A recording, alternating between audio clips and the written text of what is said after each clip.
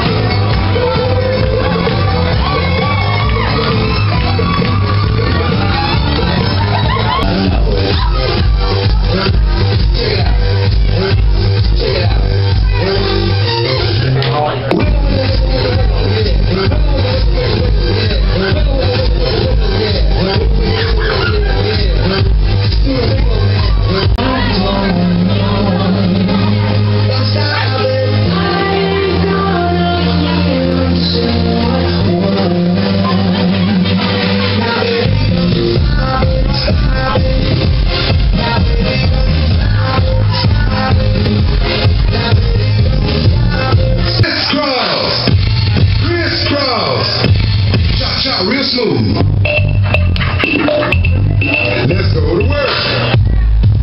To the left. Take it out, y'all.